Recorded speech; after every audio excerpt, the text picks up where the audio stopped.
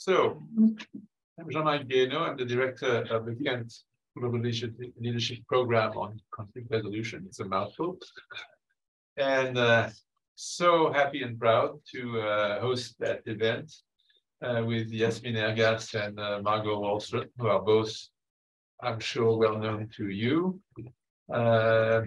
I don't think, frankly, I could find a better person to have an informed conversation with Margot Wallström than Yasmine Ergas. First, she's the director of the Specialization on Gender and Public Policy, and she's deeply involved in many of Colombia's programs and committees. She's the co-chair of the university's Women, Gender and Sexuality Studies Council, right? Yes. And she's also chair of the International Network of Women and Gender in Global Affairs. And she's presently focusing on the impact of illiberal governments on gender policies.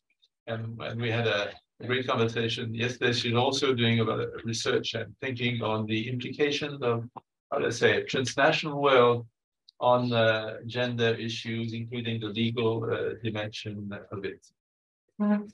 Margot Wallström has been in very senior position in her own country, Sweden, but also in the European Union and in the United Nations. You covered all of it. In the EU, you were Commissioner for the Environment and First Vice President of the Commission. So we could have another meeting just talking about climate and environment, where you did a lot of work. At the UN, you were the first Special Representative on Sexual Violence in Conflict. Something very important for the UN to tackle the issue in a more forceful way than it used to. And then in your own country, I mean, you have had several ministerial posts, but I would single out your role as a foreign minister from 2014 to 2019, because you really invented feminist foreign policy, and then other countries started copying you. Well or not, I don't know, but certainly you were a trailblazer, and so I think it's very timely to have this conversation today. So thank you so much. Thank you very much. Thank you. And I'm not sure if you'd like to say a few opening remarks. I can just say how happy I am to be here, because this is my favorite thing in the world, to meet with young people and students and to hear your views. And you are the antennas towards the future, where we are going, maybe better than anyone else. And I'm also proud to be talking about the feminist foreign policy. I'm at the moment, I'm actually a guest in residence at Roosevelt House at Hunter College. So I've been staying for 3 weeks, and I will have another week to. We grabbed her to come to Colombia. Yes, very good. And we have met also Jean-Marie and me since we have been talking about. We are both on the advisory board on disarmament matters. So we look at the militarization of the world and the role of nuclear weapons and all of that. But this is, of course, a favorite subject. I have also been meeting this morning, and that could be a good start, maybe, that something so outrageous is happening to women and girls right now in Afghanistan, where they are made invisible. We have today from Afghanistan. Yeah. Yes. No, thank you. Yeah. So the plan is to make them invisible. They are not allowed to leave the house without a male accompanying them. They cannot girls cannot go to school any longer. They cannot go to work. They are simply excluded from, of course, political participation. And we cannot allow this to happen. And if we do not stop it, this will also, unfortunately, spill over into other countries and into the political thinking in other parts of the world. So this is something that we really have to So we have formed what we call a women's forum on Afghanistan, and we did that immediately after the US and the international community left Afghanistan. So what is it now? So soon it will be 2 years ago, but 1.5 years ago. And we involve Afghan women, and we build a bridge to also international women leaders from all over the world. So we are also meeting in New York at the moment. So we have 4 of our Afghan sisters with us, and then we try to invite different people, ministers, those who are UN ambassadors, also UN people overall to discuss what to do. So it can be an example of what a feminist foreign policy could be. I think it's a very good place to start. So thank you for coming, and it would be wonderful just to hear. Could you just say your names and one sentence? Sure, I'd be happy to start. My name is Olivia Grimberg, and I'm actually the coordinator for the Kent program. So very appreciative to have you. Everything which happens at Kent program, but thanks to her. Thanks to her, yes. My name is Magda Miller, and I'm actually Swedish. And I am not studying human rights at Columbia, but energy and environment. So if you can touch on those issues, would be great. Hi, I'm Julia. I'm from Brazil, and here I study energy, environment, and development. I'm Matt. I'm undergrad studying political science and human rights. And Alison, I'm studying international security policy and gender. I'm Alice Denver. I'm also an undergraduate. I'm studying political science. Hi, my name is Teresa. I'm from Germany, and I'm studying economic and political development. Hi, my name is Josie. I study the Master of International Affairs at SIPA, and then concentrating on human rights and humanitarian policy, specializing on quantitative analysis of the United Nations. Hi, I'm Megan. I'm an undergraduate studying human rights. Hi, my name is Ashley. I'm at SIPA studying an MPA. My personal interest is in gender, climate, policy, and security. So we have background in all of that. It's really Thank you. Hi, I'm Maria. I'm also from Sweden. My family is from the Balkans. And I'm at SIPA studying, getting my MBA and focusing on international security policy with a focus on cybersecurity. Excellent. And the backbenches. The backbench. I'm Vivian from India, and I'm studying economic and political development with a specialization in Hello, my name is Fernando Gonzalez. I'm doing a master's in international affairs, and I'm concentrating on the economic and political development, and as well as on international organizations. Great. Hi, my name is Flo. I'm studying international security policy at the SIPA. I am a practitioner. I'm actually from international finance. Speak up. I'm actually from international finance and economic policy, but I'm thinking of Yeah, my name is Matthew. I'm an undergraduate history major as well. I'm also working part-time currently on an article that discusses feminist approaches to the history of nuclear weapons. So I would love to hear your thoughts on that as well. I'm Sabgatullah. I'm from Afghanistan. I'm a research scholar here at Saltzman Institute. I'm working on learnings from Afghanistan. Vast subject. Thank you. So wonderful mix of people from all over and different subjects and perspectives. So that's great. So I have the honor of beginning this conversation, and thank you very much for inviting me to do this. Thank you very much for being here with us today. I'm going to start by asking a few questions, and then I hope that you will all jump in and that it really will be a collective conversation. Before I start though with my questions, I have a question, and that is, you said, talking about Afghanistan, we cannot allow this situation we cannot allow this to happen. And, I totally agree, but it's not so clear to me how we're going to change what happens. And in particular, I wonder, in a context in which, yes, we have more countries that are taking on a feminist perspective in foreign policy, but Sweden itself has just said that it will not, has just reversed itself to some extent. So I'm curious to know how serious is that reversal.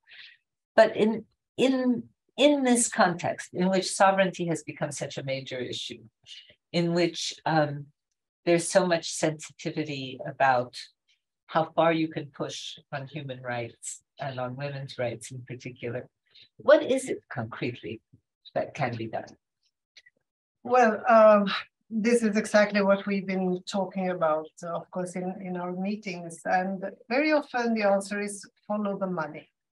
Also, the Taliban are dependent on money, getting money. So apparently they do trade. They do both import and export with other countries. They actually have declared also that they have a lot of money at the moment. They have had successes in getting money into the country, but apparently they believe that it is for the UN to keep people alive in the country, giving them food and the life-saving sort of humanitarian assistance. And I think the international community must say, no, we will not do that until you have used your resources to feed your people. And we also have to make sure that we put pressure on the neighboring countries and other partners to also listen to and engage with the women in Afghanistan. And we have to put money in the hands of women. And I think that this, of course, will have to happen in stages, but to just accept that humanitarian and life-saving activities can happen in breach of basic humanitarian principles, or that it will go only to men, that is simply not acceptable. So the kind of monitoring of what goes on already now, I think, must also happen. They have to be able to explain, does this money actually reach the people who need it the most? And we know that this cannot be done effectively if women are not engaged fully. So I think we must speak with a much louder voice. I think we have also we wrote a letter to the Security Council with the proposal that they should also make a visit to Afghanistan. And they should bring women with them, Afghan women with them. They should make sure that they meet with the Afghan women when they are there. They should look at and scrutinize carefully what the UN presence in Afghanistan means.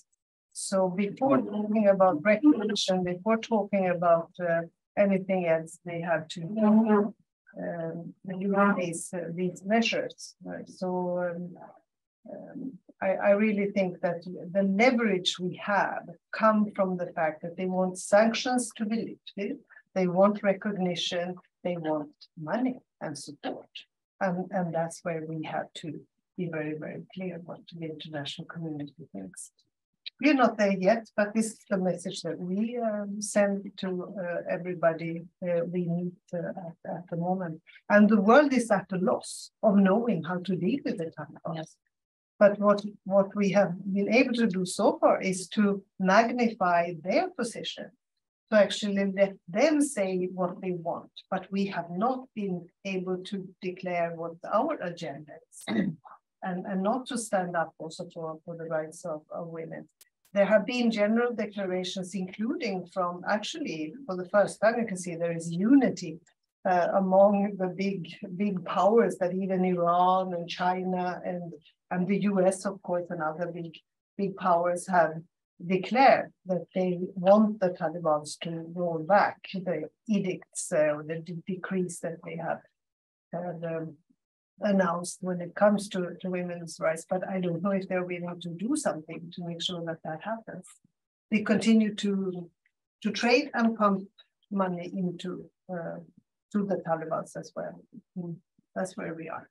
So what I hear you saying is we have to use all our forms of leverage. Yes. And the question is, who can we persuade do that?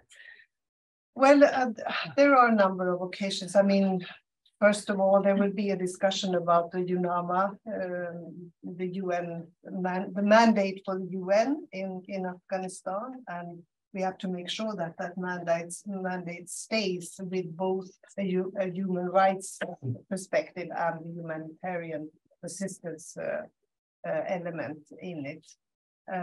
We have to engage with all these governments and make sure that the message is passed on to them.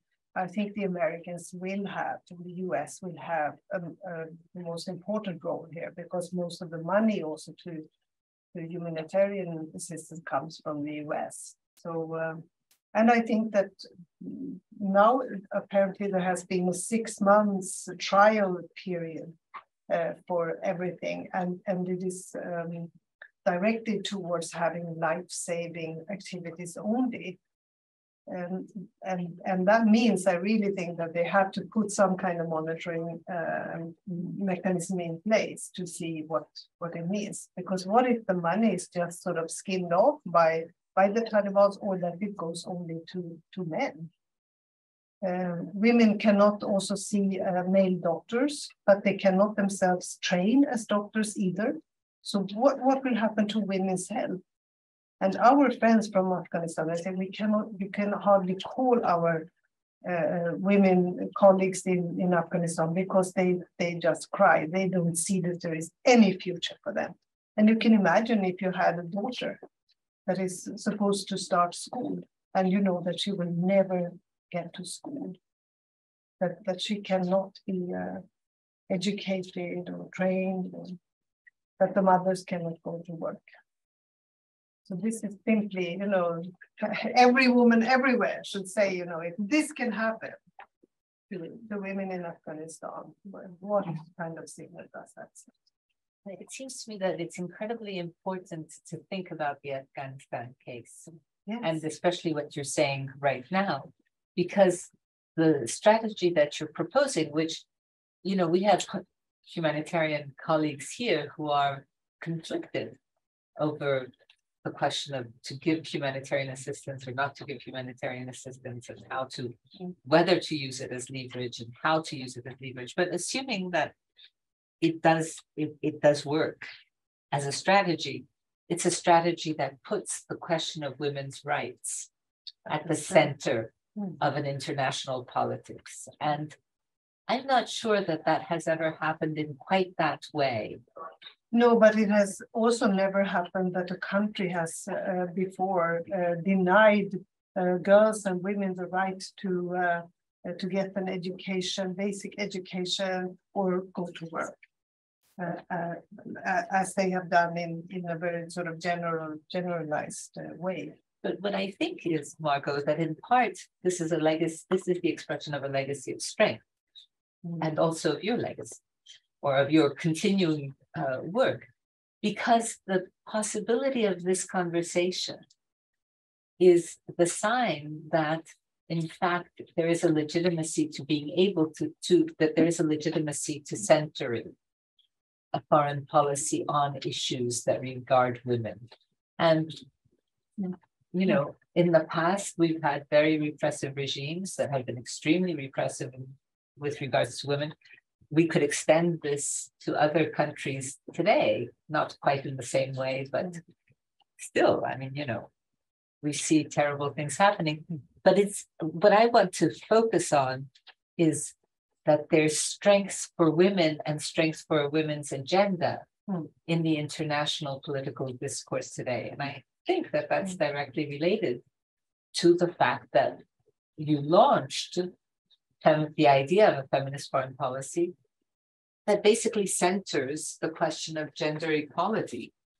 Well, thank you for saying that. I don't think, I mean, remember that women have been fighting so hard for so long, and already 23 years ago now, there was the resolution 1325 establishing that women and men have sort of different roles to play in both war and peace, and so on, recognizing the role of women in particular. So So and women have fought so hard for every step along the way. So I think that, but maybe this has, since we have more than 10 countries following, I think it has made some impression or impact at least. But now it's a matter of what do we do with it? What do we use it for?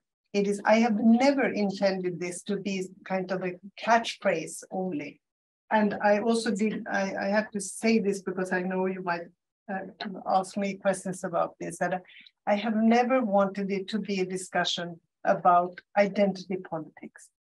It is not a debate about what kind of a feminist are you or what kind, it has never been about that. It has been about practical policies around these topics or the parameters that I established that had to do with rights, with representation and resources, as you know. So I keep repeating that. And I was lucky because it's just my attraction to alliteration and to work with how to communicate things. And I just, I can blame nobody else, but it was my idea from the beginning to choose something that was also could not be misused. It is about changing women's access to basic human rights and legal rights in every country. And that translated, and it becomes a matter of, can they go to school? Can they inherit? Can inherit land or you know, can they start a company and can they vote? Can they really truly enjoy all the legal opportunities that men have? And then with the representation, it is as simply as, why do we still have to insist that women should be at the table? It is not a given, not even in the peace negotiations that we've had recently. There were no women. In Yemen, we had to fight so hard. They came to Sweden because we invited both sides in the Yemen conflict. And we said, we want you to bring women. To come to Sweden, you also have to make women part of your delegations. And they simply refused. In the end, they brought a group of women as kind of advisors. And so we had to live with that. But that was, of course, it is, you know, it's still such a long way. Or Tigray, and what has happened in Ethiopia. But this, they were not there at the table. And women and the reports about rape being used in Tigray was one of the most prominent reports from that conflict. But women were not there. So how could they report about what war meant to them? And it means that impunity can continue for these crimes. It is a major element of what happens when you exclude women. So we are still, it has to be about the practical things, the women. You don't have to give women a voice. We often say that. Women have a voice, but the thing is that nobody listens. So you have to listen to their voices. You have to bring their voices to the table. And the third is, of course, resources that we have to get. So where does money go? And in this case, with Afghanistan, is really, can we say that it is a humanitarian assistance if we cannot be sure that the money and the help actually goes to them? They are still forming lines outside bakeries in Afghanistan because they cannot find food. And the Taliban insist that they have money. So why do they think that the UN should pay for subsistence to their citizens? No, well, yes, I completely agree with you. And of course, I agree that the feminist foreign policy is a point of arrival of a long, long struggle. And that 1325 marked a real turning point. So we said earlier that, well, I mentioned Sweden's apparent reversal on the question of a feminist foreign policy, but I want to ask you is how well established were the principles such that, in fact, this reversal maybe is not, such that maybe many fundamental things have remained in place? I wasn't that surprised because I think the right-wing parties in Sweden, they hated the fact that we use the expression of a feminist foreign policy. And they've tried to make a mockery out of it and so on. At the same time, they must have, it has sort of become the benchmark or the reference point for a long time in the debate in Sweden. That we say, all right, so you say you're pursuing a feminist foreign policy, so why haven't you done this and this and this? So it means that they referred back to the concept all the time, and it was important enough for them to actually mention this concretely as one of the first points that they said. And at the same time, they said, no, we will continue to work for gender equality, but we will not use the term. So we will continue, the kind of content should continue, but not to use that term. I think it's a missed opportunity, because this means that the first thing is it creates, to some it has a negative connotation, so they will ask, so what do you think about this or that? We interpret this way, is that, how should we look at it? It gives you a chance to define what is feminist and go back to the very basic definition of feminism that you can find in Wikipedia or any what do you call it, dictionary, and you will see that it means that women and men should be given the same opportunities and possibilities and obligations as well in society. And then it creates also an accountability, because you establish that concept, and in the end it will mean that people will ask, so what is it that you want to deliver? What will be the results of this? And they will hold you accountable at the end of your mandate. They will say, so what became of all of this? And I think this was exactly what happened, that of course some of the seasoned diplomats would really sort of drop their jaws when this was announced, but very quickly we had to turn it into something like yearly action plans, where we would define also what do we prioritize now. We appointed an ambassador with the responsibility of keeping all of this together. We did training, internal training. We also reported to the parliament. We made sure that the mechanisms and the structure is there to build it from. And first and foremost, we asked our diplomats. So and we provided them with the parameters, and we said, so what does this look like in the country where you are based, where you are posted? What about child marriages? Is that something that occurs? And can we do something about that? What about the support to women journalists in your country if women are to participate?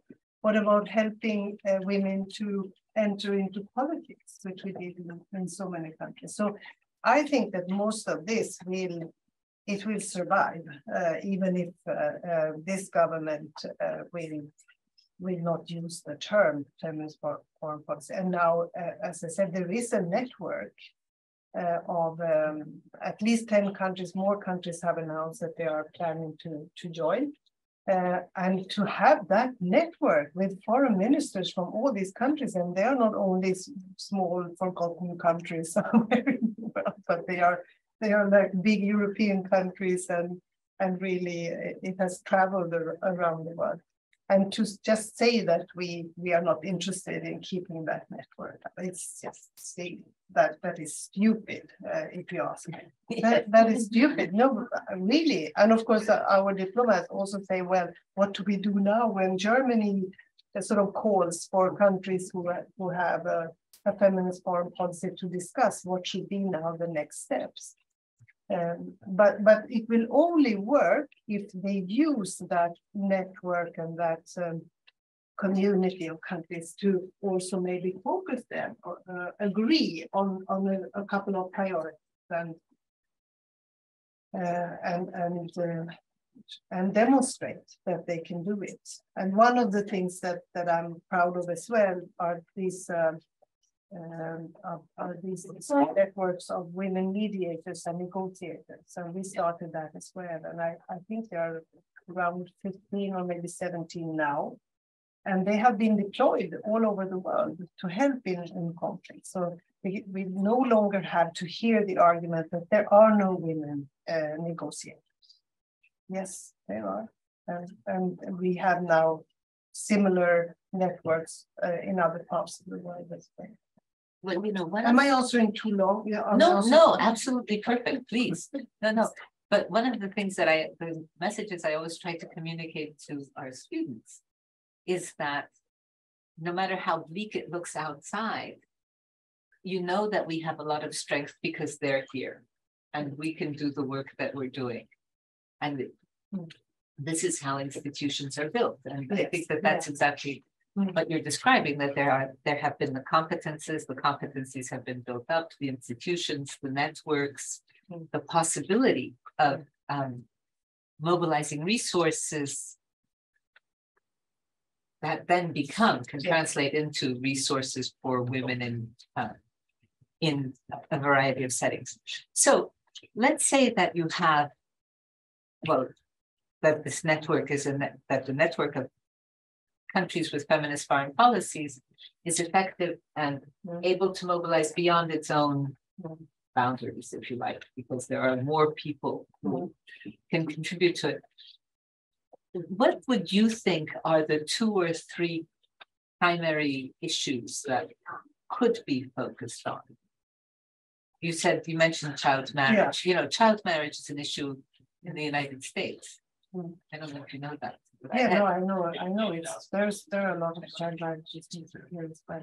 But I think that, of course, sexual and reproductive health and rights is a very basic issue, but also something like, what if all of these countries could say, we will, as the situation is today, we will in particular help also women journalists, for example, or women that work in culture, or artists from Afghanistan.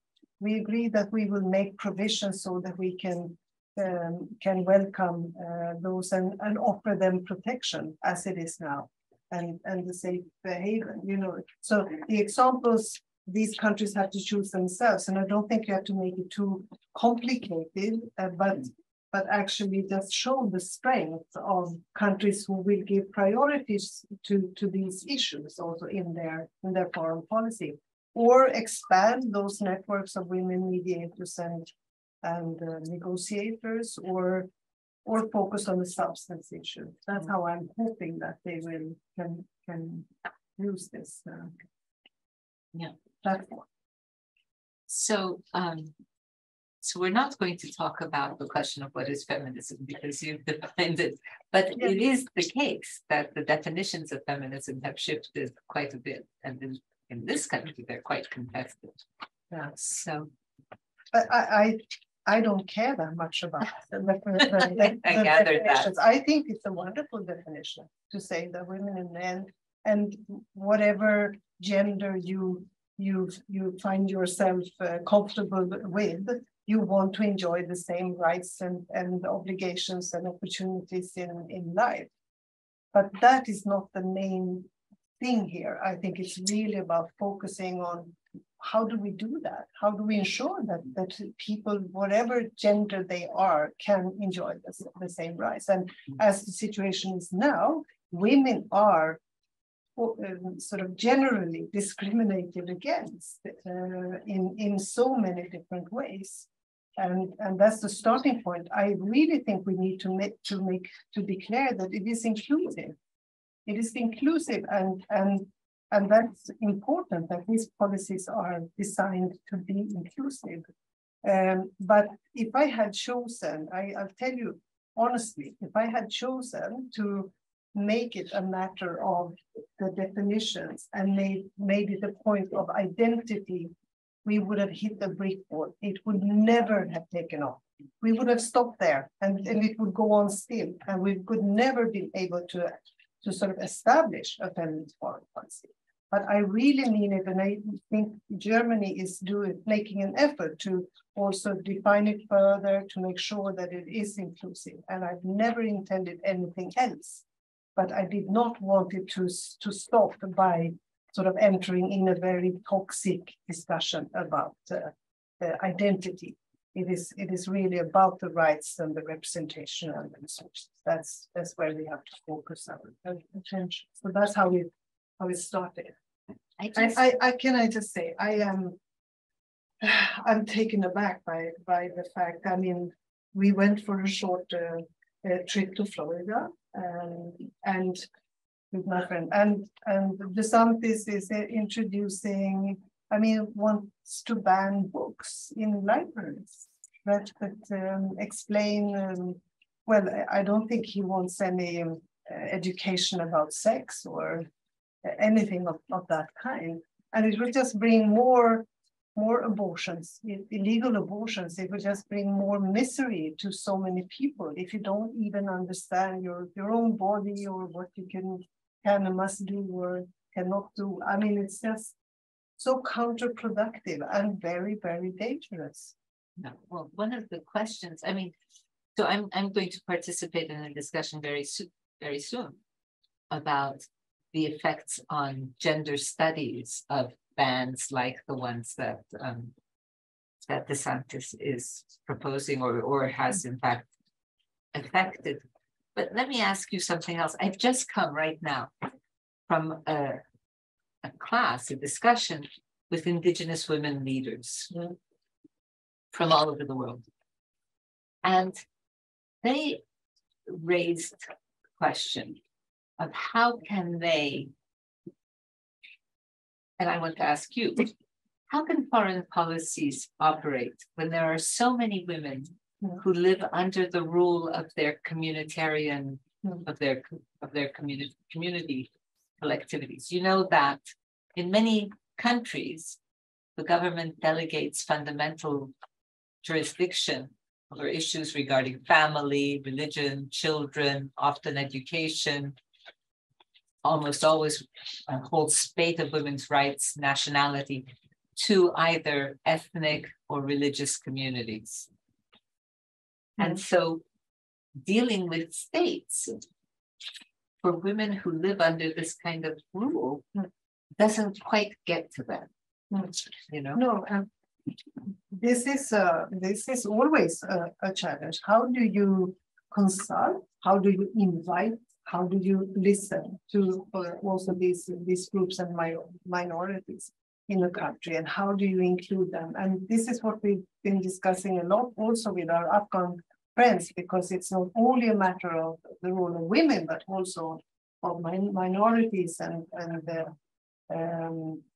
ethnical groups, or the whole country is sort of divided, and you have to make sure that you put pressure also for a government to include these groups. So that is absolutely a huge problem, that they feel that they are never listened to. Yes. And they feel they don't have access to the state, that they have to, that they're stopped from going to the state by their collectivities. Yeah, I think we have, I am very self-critical, because I also think that in Sweden, we have not been able to listen to the Sami people or involve them and engage them in the right way. We still have a long way to go. And not only that, but they are harassed, they experience sort of violence, or when their reindeers are killed. I come from the very north of Sweden, and we live with neighbors who are Sami people, and they explain things that I wouldn't have thought occurred in 2023. But still there is so much of ignorance and so much of hatred even against the innocent people who are just trying to live their lives. And so this is a huge So I'm going to ask you one more question, and then I'd like to open it up. But the question is this: it has seemed to me that in the last decade and more, but in the last decade, we've seen a very strong illiberal push that has manifested itself, for example, in the CSW, which I assume I'll attend, the Commission on the Status of Women that's meeting starting next week at the UN and various other places, where we saw a sort of emerging geopolitics reaction against women's rights and gender rights more generally. Right? And we saw alliances between Poland and Hungary and Russia and a series of countries that have been pushing forth the traditional values of gender. Ukraine, the war in Ukraine, has in any case affected some of those alliances. It's not clear to me because Poland and Russia may not line up in the same way anymore. So my question to you is, what do you think will emerge in terms of the geopolitics of gender from the war in Ukraine? This is the most relevant question right now also, because I dare to say that I have missed sort of the women in, because they are so good at, Zelensky and his whole team and the government, they are so good at communicating with people. They are excellent, but you rarely see women by his side. I think he needs to put more women in the picture as well. I know they have, because I worked for 5 years, I worked very closely with Ukraine, and I visited many times, and I got to know so many of these amazing Ukrainian women, well educated, of course, totally capable of everything that comes in such a dire situation as they live in now as well. And again, you can see it so clearly what it means that the resolution 1325 acknowledged exactly this, that the role of women, they love their country as much as men. They also fight and they die for Ukraine, but most of them will have to either leave with the children, or if they stay, they often take care of those who are left, the elderly or animals or children that are left behind and that become orphans. They have a very particular sort of role and experience in this war. And not only that, but they are also exposed to rape and sexual violence as a method and a strategy from the Russians. Or they end up being trafficked when they come to cross the border and come to another country. These are very particular experiences that women have. And if they are not allowed into any peace process, and of course we hope that peace will come, we don't know when yet, but when peace will come and there will be peace negotiations, if women are left out, if they are not there as sort of the warring parties or the ones that carry weapons on, but they have experienced war in a different way, they are not allowed to be there at the table, we will again miss an opportunity to follow up with the war crimes committed against women and to also bring all the solutions that they will come with, their experiences and solutions and knowledge will not be used in the peace to maintain peace in the country. And I think forever that, and I saw that as special representative on sexual violence in war and conflict. And this was really what led me to introduce the feminist foreign policy, because I could see that these women are not victims only. They don't want to be defined only as victims, but they are the ones who want to be able to rule over to choose their own life, but the life of their families, the life of their villages where they live, and their country. They are also those agents for change. And if they are never listened to, never heard, impunity will continue to rule, as I said before, and we will lose out when it comes to maintaining peace. And this can create a more long-lasting peace. This is what we know about when women actually come to the table. They come with another perspective. In Colombia, the women said, do you think we can have peace if you don't sort out the land rights? Or what do we do with the land? And that had not until then been very much part of it. And they were the ones carrying pictures of their the daughters in particular that had disappeared or died. And they said, until we get justice for our children, we cannot have peace, because there will never be peace then for women. It can be a formal peace, but not peace for women. And that is what happens if they don't manage the process right also in Ukraine. So I think already now, he should also make sure that there are women with him on the stage and appear, because they, now today, of course, we have a very different situation also in the war situation, because everybody can give live documentation. So also women do that. And they show their lives, how it turned out in other countries. But you need them also as representatives of the country, as with all their capacities. So I think this is what I hope will happen.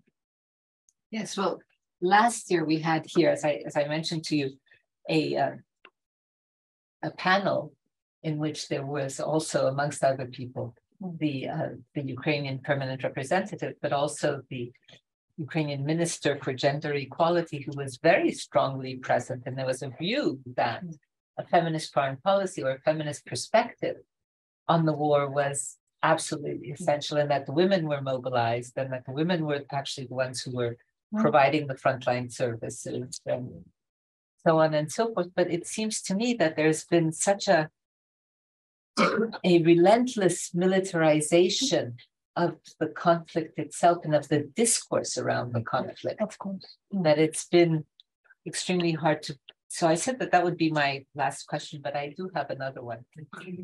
Yesterday, we had the pleasure of having a conversation with Professor Guéhenno about the UN and about the international community, including about states, and the role of how states define themselves and define their constituencies and mobilize their constituencies.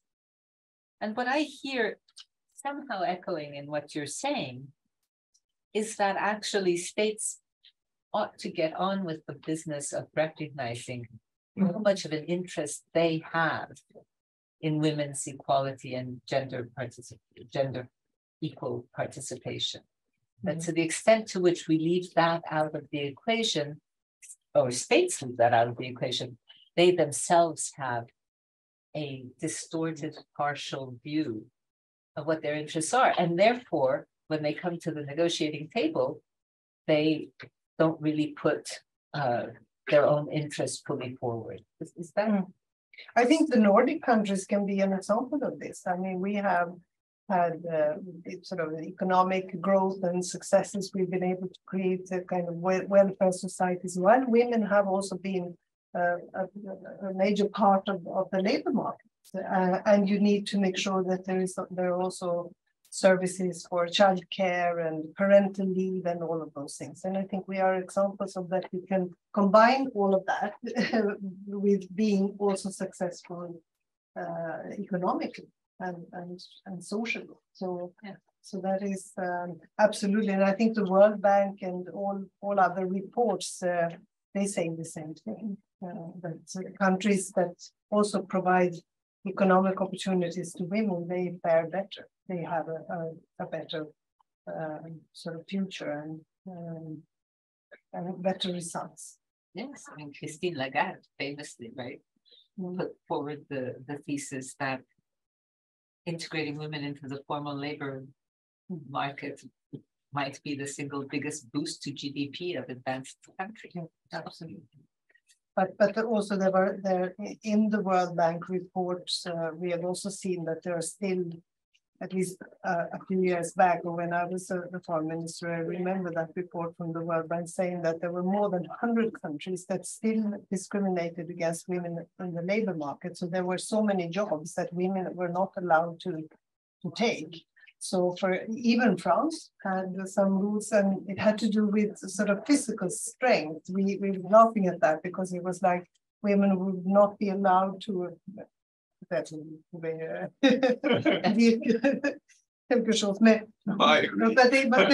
they said that women would not be allowed to carry more than lift more than like 5 kilos. So we said like a small child. A very small child.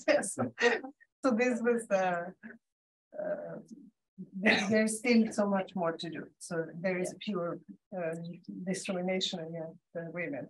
But I think we are making progress on that.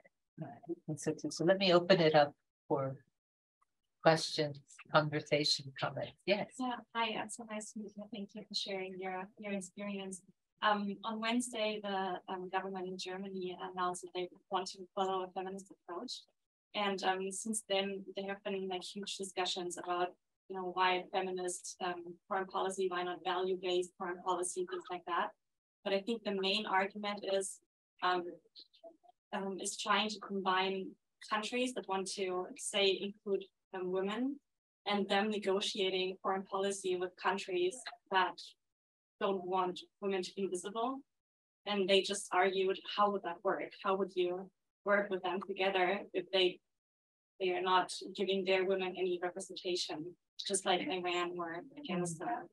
So yeah, I just wanted to hear your thoughts on that. Well, that worked well during 5 years, but when I was a foreign minister, we were in contact. We were voted into the Security Council overwhelmingly as well. So I think it is better to be clear with where you have your values, what your values are. I mean, they're still there for this government as well. Luckily, we do have a lot broad consensus about the basic elements in the Swedish security and foreign policy, which have to do with generous development policies and multilateralism and, you know, all of those things with democracy. So better to stand for something, because what I experienced was that, yes, of course, some would probably think, what is this, you know, going against feminist foreign policy. But when they came to me, they would ask, what does it mean? How do you explain it? What are you going to do? And how is this interpreted? So there was more curiosity than kind of opposition to it. But of course, this is always difficult, but you have to meet with everybody. You have a dialogue with all countries around the world, and you meet and you know this. You know that they have a different view on this or that, and we accept to agree to disagree on certain issues. But I thought it actually it received respect, because it was clear what we wanted. And in the end, they often came and said, all right, our country has now 3 women in the government, and we were very proud to announce that. So it sort of pushed also in that they thought they had to answer to the question about what they're doing for women. Yes. I'm curious more about the internal politics regarding when we first implemented like the idea of a feminist foreign policy. I think, you know, even like at SIPA, for instance, a lot of gender-related events, you often see like the predominant audience is all women. You don't really see that many men. So I'm curious, you know, when you were kind of first trying to bring this to the table and make it a main part of the Swedish foreign policy, how were you able to convince men that this was an important thing to implement as like a main aspect of it, or did you have like other women who you were able to build like coalitions or alliances with to get that? Well, first I had to convince the prime minister in the new government that he would accept that we announce this as a part of our sort of foreign policy. And then, of course, the whole government had to demonstrate that we were not only, it was not for show, but we would have the sort of gender-based statistics, that we would, in our appointments and in all our policy, this had to sort of seep through. It has to be integrated in everything we did, and we tried to follow that very closely, and also in the ministry. So we appointed more and more women also as ambassadors, so that we could show that we had a better balance between men and women also being appointed diplomats and ambassadors. So I think it has to do with credibility and so that it had to be sort of anchored within the party and the government and our coalition partner and so on. So that was a work that went on constantly. But you might have seen, if you follow me on Twitter, for example, if I see these pictures from important discussions being going on, I would always, ask, so where are the women? Because you can find all of these pictures with only men talking about things that also concern women, and they make up half of the world's population. So how can you ignore them? So this is something that has to go on for a long time yet. I mean, it's recently come to my attention that it's not always the case, even here, that when we talk about, for example, the Sustainable Development Goals, gender is considered a legitimate part of that, or an important part of that discussion, whereas even the Secretary General said you can't realize any of those, of the goals, without taking into account gender. But so I would encourage you to, and other students, to be vocal about what this how we can actually translate a gender egalitarian perspective into practice. But you're right, because it goes also in the other direction, that we have to explain very often also to men that this makes it better for everyone, also for the men. It's not a given sum, and well, of course it's a power balance in the end, but it's not. It's like when you have another child and you have to say to the first child that when it's not that you will get less, but you get more love to give also to the new sibling, and it's the same thing here, that both men and women and children gain so much from having a sound relationship and more equal relationship between men and women, also in society as a whole, but also in the family. I mean, Margot, or not? I come from the deep Mediterranean, and I think that I know a lot of people who would not automatically and instinctively agree. I know, but I can be very persuasive. Well, what do you think?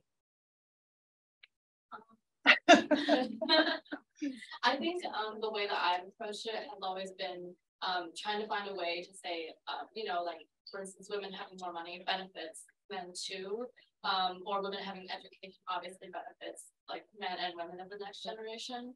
I think it is obviously sometimes kind of frustrating that I have to establish that, oh, it's good for everyone, and that's why you should care about women, instead of it being like, oh, you should just inherently care that women should have these rights. But I think from what I've seen so far, it has been most effective to, as you said, argue that it brings a lot of, like rising tides raise all boats.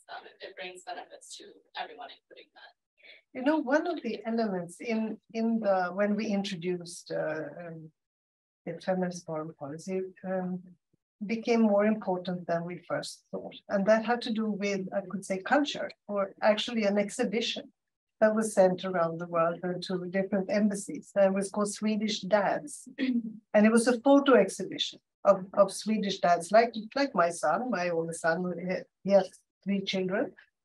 And these were pictures from the relation that men have with their children. And these new dads and their small children. So they would be there with their trolleys with the stroller, yeah. The stroller with their kids, and they would go and have a coffee together. They would be in the park. They would show how they read to their children and when they go to sleep and all of that. And it was like from their homes, from really just in everyday life. And this was a simple exhibition, photo exhibition, and it circulated around embassies around the world. And then the embassies invited dads, like in Ethiopia, they invited dads to take pictures themselves and then write a story. And they also made competitions, so they could win a prize if they have the best photo and the best story. And it was so amazing. It was because the interest for this simple photo exhibition exceeded any expectations. So many people came, and they were it started a debate in a couple of countries where they later on introduced the parental leave for fathers as well, because they had never seen it that way, and they had not sort of heard the stories that these dads were, and it was so moving, and it was just a fantastic, simple thing that also affected the norm, because it is also about establishing a norm and a normative thinking about how society could look like if we arranged it differently, and if it's also possible.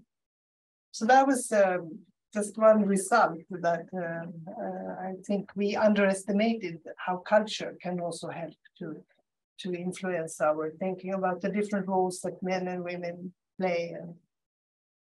Yeah, I just wanted to add to that because I feel like society would gain a lot in terms of culture, collaboration, and also maybe parental indeed for those who want to. But I also hear that they like men would have to give up a lot, like compete more for jobs, lose power. So there are certain aspects which they would also lose. So what I hear in the conversation in Germany is like, yeah, we want them to have the same rights, but we also don't want to give up something. No, that has always been the fight over parents. Sort of the power balance is important in all of this, for sure. Some will have to give up their seats if more women enter politics, absolutely. But I think also more men will see how much they win from, so much they gain from engaging more with their families, with their children, or using parental leave, and how you sort of foster children together, and raise children together. Yes. That story really kind of sparked a curiosity in me about how you make people across the gender spectrum feel as if a feminist foreign policy represents them and represents their needs. And I completely understand and respect the initial aversion to making this about identity politics, because I hear your argument and I hear the way that it represents so much more than that. But I think that representing a young person in the United States, where identity politics is a very large component of our political life and our daily life, honestly.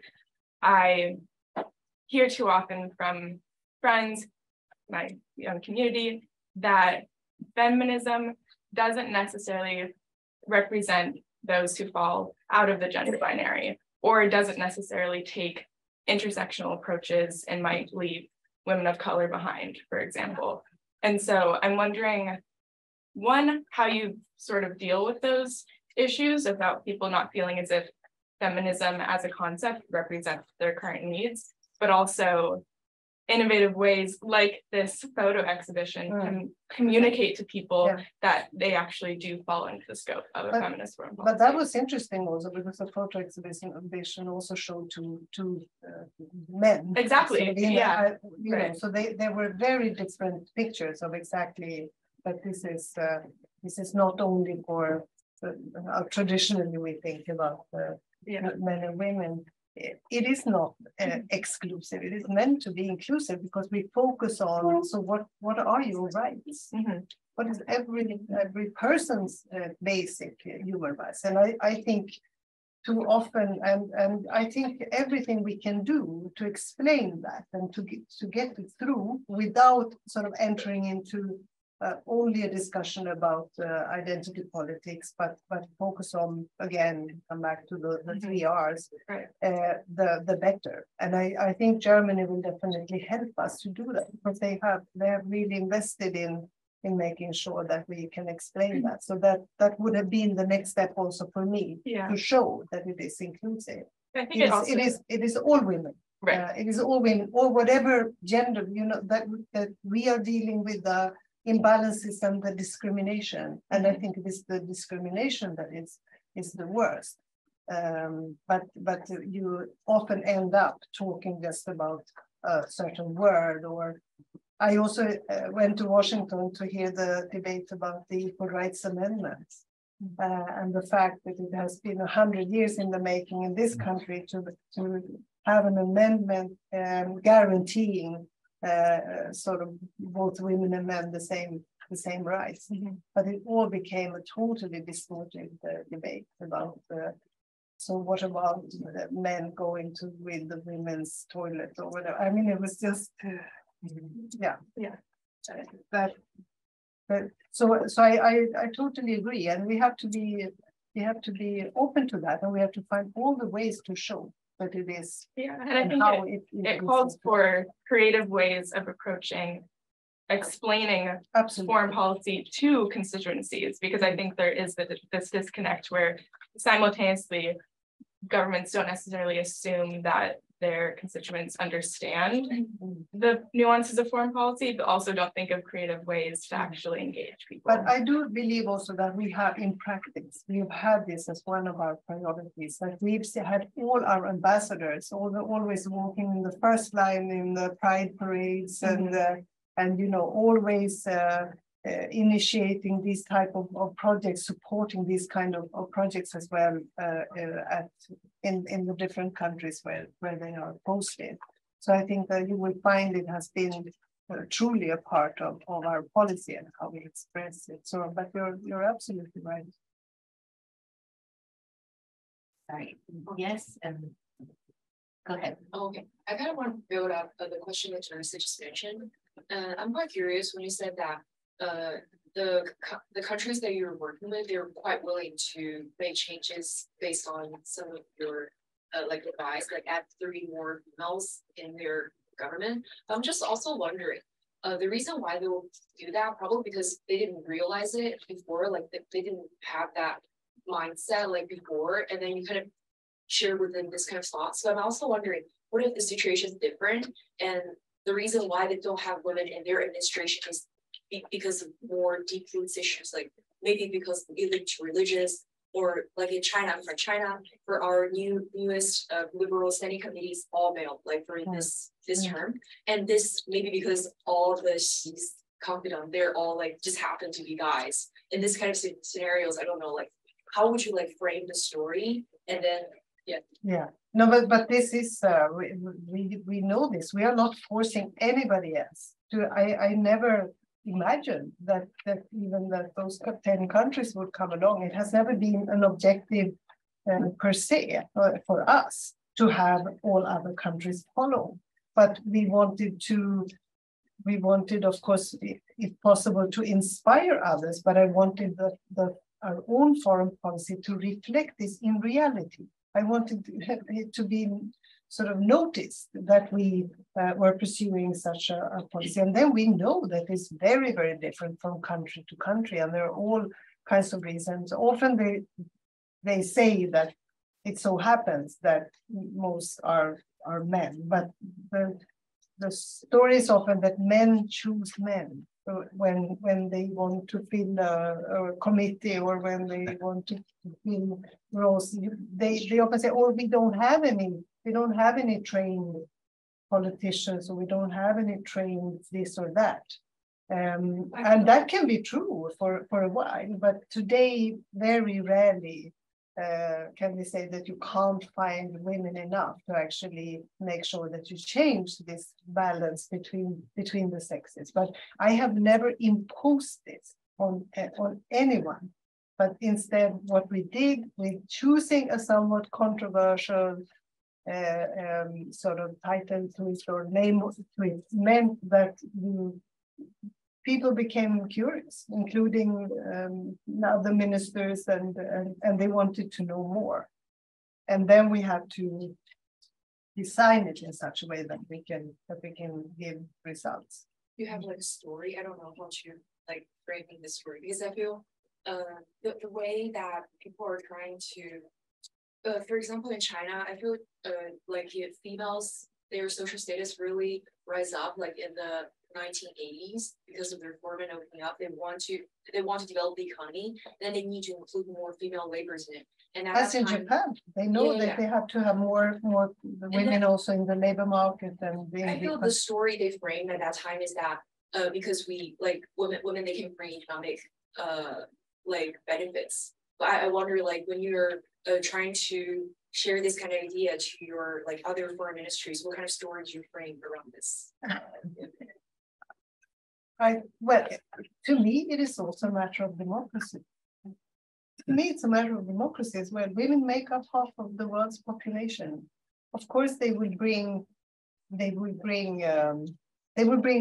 not necessarily better things to the table. They are better than men in general, but they have a different story, different experiences that they bring with them. How can any country say that, no, we will not explore the potential of half of our population, they can stay home.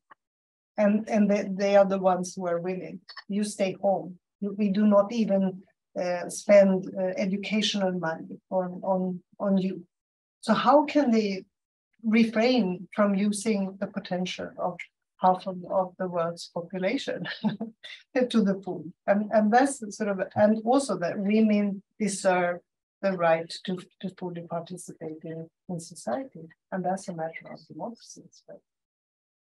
But I will think about a story if I do have a story. Professor Guéhenno wants to ask a question. No, it's triggered by this exchange. I think we have a very interesting question from our Chinese students, and you use the word democracy because what is a world? And I completely agree. What is a world where half of the population would not be included in the discussion? But at the same time, I wonder whether the struggle for gender equality, in a way, if it's not better actually to not use the D word, which is a pretty divisive word in today's very polarized world, and that to go towards something that in the end certainly is democracy, is better focusing on gender equality, is something that can help build alliances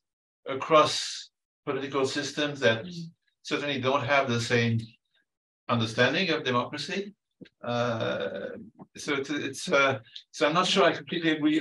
Maybe we agree, maybe we don't, but it's a question, it's tactic and it's strategy on how you approach that. I agree, because often I say, you don't have to call it the feminist foreign policy. You can call it whatever you like. You can say gender equality instead, or choose something else, as long as you understand what it means. As long as you define sort of the rights and possibilities for women as well, and that you are willing to fight discrimination, and that you are willing to listen to what they have to say. And also democracies, of course, in some countries that is not a given value or ambition for them. But you don't have to call it that. You can call it whatever you like, as long as you recognize the role of women for building peace. Because we cannot have sustainable peace anywhere. We cannot have meaningful peace processes unless women are part of it. And in Afghanistan one day also women will have to be there to make it a rich country again, a country that can really prosper. You will need the women in that. And that was my understanding from the beginning. It belongs to foreign policy because more women means more peace, if they are there at the table as signatories on any peace deals, as peacekeepers, and as peace builders when peace comes. And we will see it in hopefully also in Ukraine, that is the role that we play. That's why it belongs there. But you can call it anything. I don't. But I thought it was a good idea for us to introduce it by choosing something that made a splash. Yeah. You can call it value-based, but nobody would care. They yawn. Isn't everything value-based? And what does that mean? So sometimes you have to lead by pushing the envelope. You know, I was going to ask you whether it was difficult for you to label it and yourself as a feminist precisely because of the kinds of reactions. But now I understand that you clearly and determinedly decided to face the reaction. And I think that there's a major lesson to be learned there, which is it's not so good always to just fly under the radar, right? No. Or to disappear into the wallpaper. But I must say, I think we have had for such a long time, at least for now 50 years, we've had a debate in my country about gender equality and reforms that allow women to participate in public life and political life. And I think most would say that they are feminists because they interpret it the way I said that it is defined. So most men would also say that they are feminists. They believe that women should have the same salary, they should have the same, for the same type of work, they should enjoy the same rights in society. So that's, but a lot has happened in just one generation. I think of my father, and I now see my son, and the way the roles for men have changed drastically. My father, I don't think he could make tea, boil tea, water for tea, boil an egg and something like that. My father didn't have sugar in his coffee. So from Afghanistan. I'm very happy that I came to this session because, as you mentioned, we are currently in the worst situation of treating our women back home. I just want to, maybe not a question, but just a thing that needs to be considered in practicality. I'm a practitioner. I was an NGO, then came to government research, and most of the time I spend in rural Afghanistan working with the. So my mind was more focused on how can we make it work in Afghanistan. There are several layers of complexity in Afghanistan. It's 2 occupations in less than 30 years. The Soviet and then the international community military force. And just the simple figures are so big, like the 10 years of the Soviet occupation, 2 million Afghans died. Why am I bringing this is that sometimes international community doesn't have time in a short notice that they have to go to Kabul or go to Doha, talk to the Taliban regime. They don't have time to go through the list who is in my team, who is not. I just give you an example. 2 years ago, our head of the Human Rights Commission was appointed, this fine lady, Sherzad Akbar. During that time, I was attending a meeting with the Taliban delegation who had come to Kabul for prisoner swap. So I was representative of the government, meeting them in Serena Hotel, where they were staying. And there we talked about human rights, and this one Talib said, "Oh, your human rights." And he laughed with it. I said, "Why are you laughing?" He said, "Do you know who is head of the Human Rights Commission?" I said, "Yes." And he says that, "Do you know who her father was?" I said, "Why should I care?" And then he said, "No, her father was the person who killed my father." His father was a member of the communist regime who was involved in many. And after that, when I went to her Facebook page, she had these pictures with her father, who I think lives in Holland or Denmark somewhere.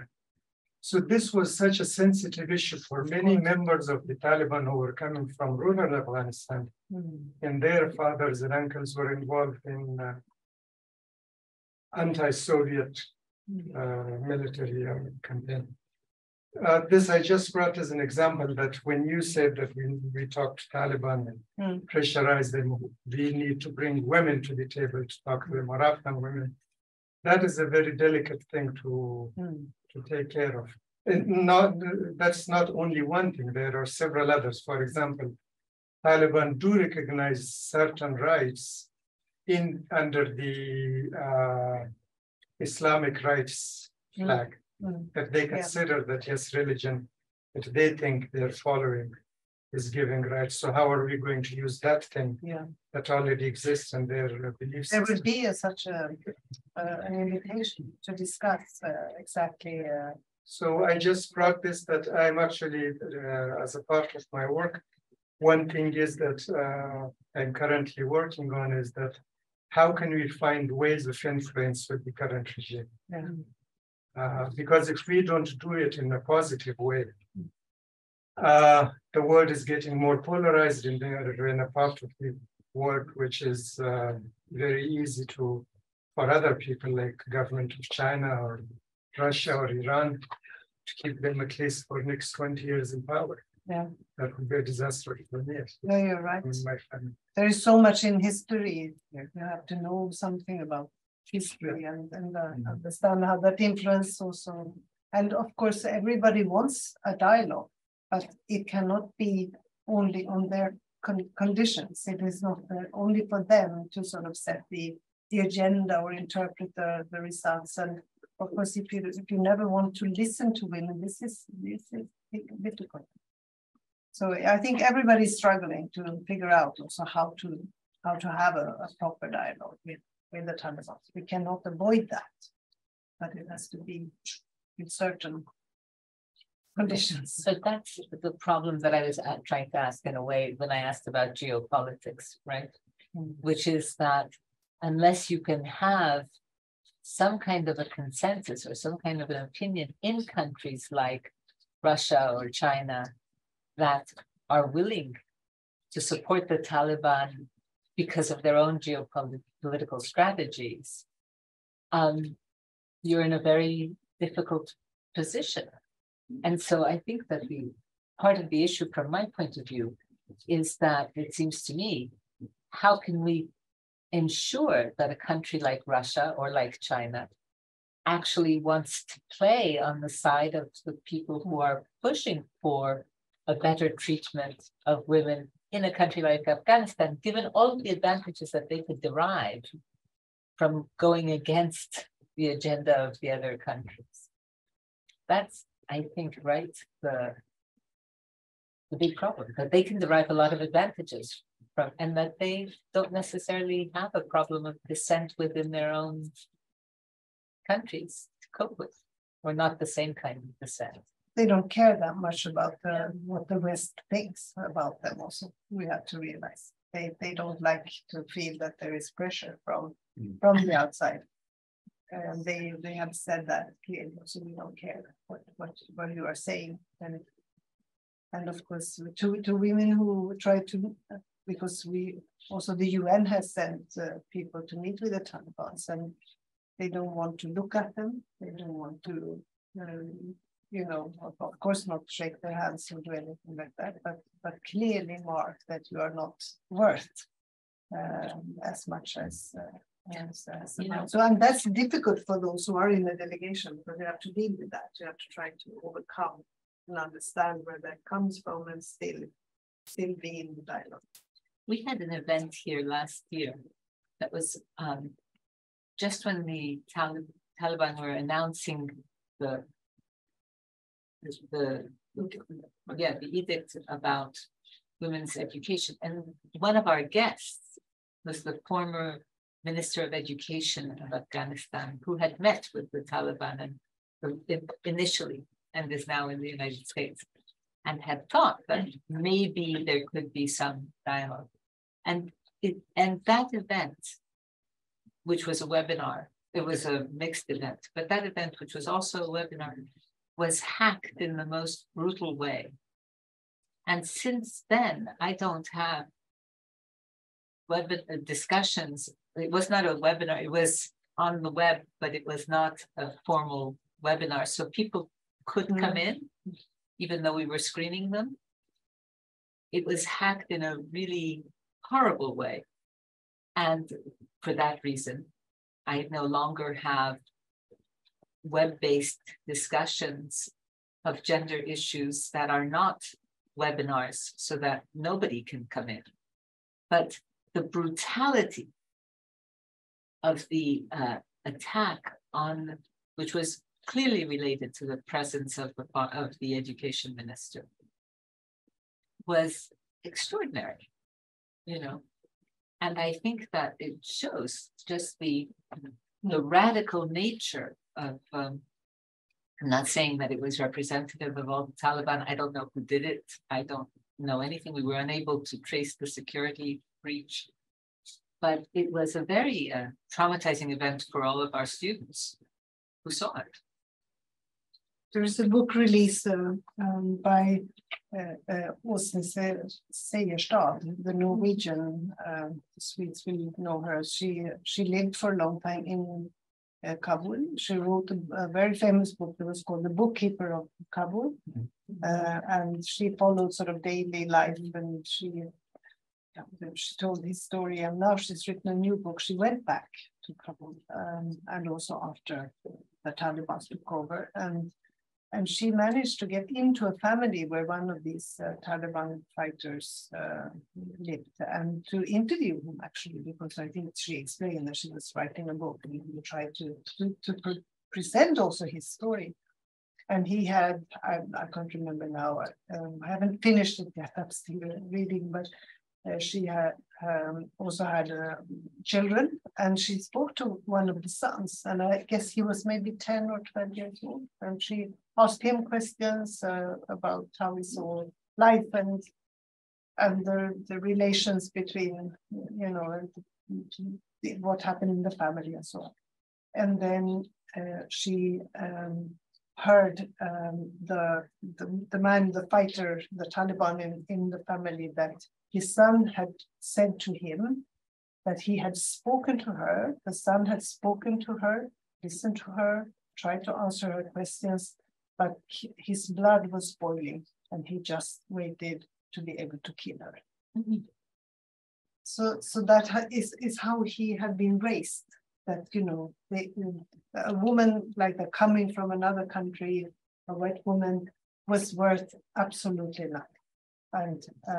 And he wanted to kill her. So then you understand how hatred can also be sort of transmitted and further in that way, if you are of a very extremist belief, and no longer have to listen to anybody else. Because I think this is and you remember that book, How to Cure a Fanatic, that it is not between religions, it is not between North and South, it is between the fanatics and the rest of us.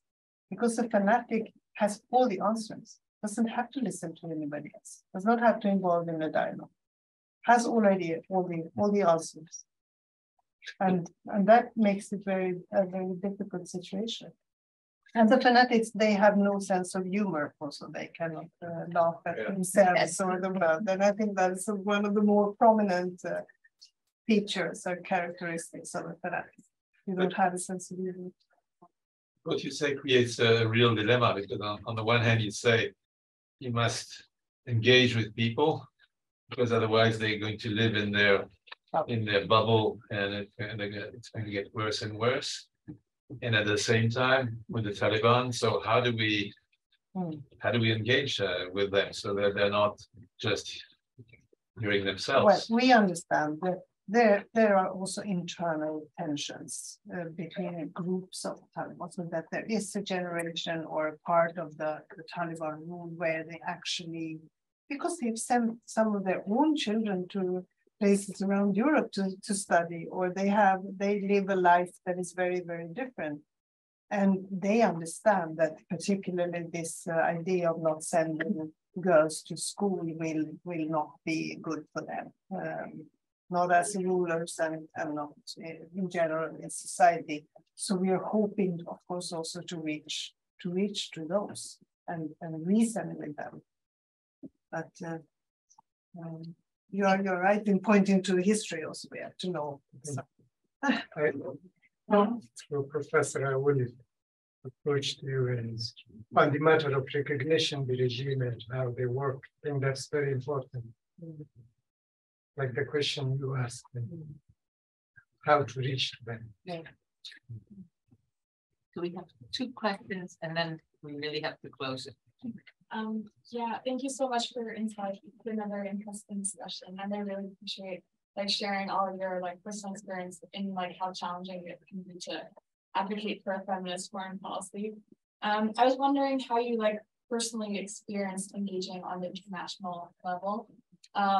Like in the past, I've also like engaged specifically with the United Nations, and I was struck by, as a young woman, I've been like treated rather differently or perceived differently as compared to like my male counterparts. And I was wondering whether there are any like challenges you want to highlight and then advice onto like how to deal with them. Because again, like I was like struck by how different the young women are perceived in international affairs, and I'm sure there are a lot of other people in this room interested in like pursuing a career in like international diplomacy. So if there are any insights or challenges or advice you want to share? If I think back, I guess I've experienced all of those things sort of in my career as well, including actually when I was a commissioner. I remember that very often we had visitors coming, like, and often an old male group of lobbyists of different kinds, and they would not look at me at all, but they would look at my male chef de cabinet and sort of address him. And at the same time, when you are at a certain level, like foreign ministers, you have sort of established a role for yourself that carries a certain legitimacy and a certain, what should I say, power, that everybody knows exactly where you are on that level, and they will address you from that point of view. But I also once, when I had these visitors coming, and it was an all-male group, and I just asked them politely, sort of, are there also women in your branch, whatever it was? And they were looking like lost at each other. And then one of them said, we can bring our wives next time. Not exactly what I meant, but I think I think it is a matter of where you are. I think people at the middle level are probably the most exposed, because they're trying maybe to make a career or to, and at the same time find sort of their roles, but they are also exposed to discrimination or simply prejudice very often. So, and I think there is so much violence against women, and that's another obstacle to everything that women want to achieve. Because if you don't feel safe even at home, but you're exposed to violence, I think it's so much more difficult. And that's a phenomenon that we share. It's a global phenomenon. Everywhere there is so much violence against women. And you can see it on Netflix. Follow the Netflix series. It's almost always a woman being killed or several women being killed. Not only, but you see, they are like the subjects of violence, unfortunately.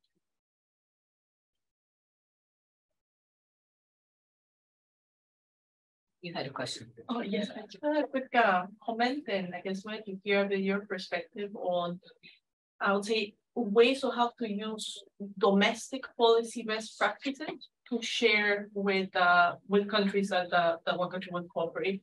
And just to illustrate a bit an example, so I used to work for Prime Minister Trudeau's administration, and one thing that we did domestically very well was that all cabinet ministers, their staff, and the department staff had to go through a gender-based analysis training. So every policy or every suggestion that we would then include in the government budget would have to have a gender-based analysis. Yeah. One thing that I find a lot with feminist foreign policy is that sometimes it just gets cornered into international development and just like really not going beyond into training other government officials or departments and so on. So something I found with sharing some of these domestic frameworks was that in government, we would use the gender-based analysis into, let's say, trade agreements. So in a trade agreement with Chile that we renewed, we added a gender chapter in it.